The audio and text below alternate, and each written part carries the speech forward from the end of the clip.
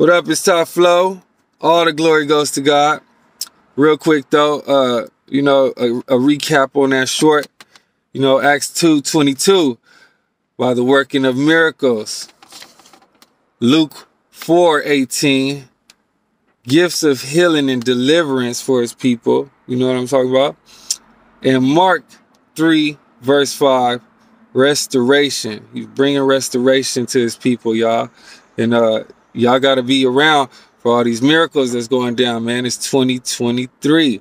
You got to give God all the glory and praise, man, because we've been hearing about things is going to get harder and tough and rough. And you already know salvation is yours. You know what I'm saying? It's his, but it's yours if you go ahead and accept the Lord as your Savior.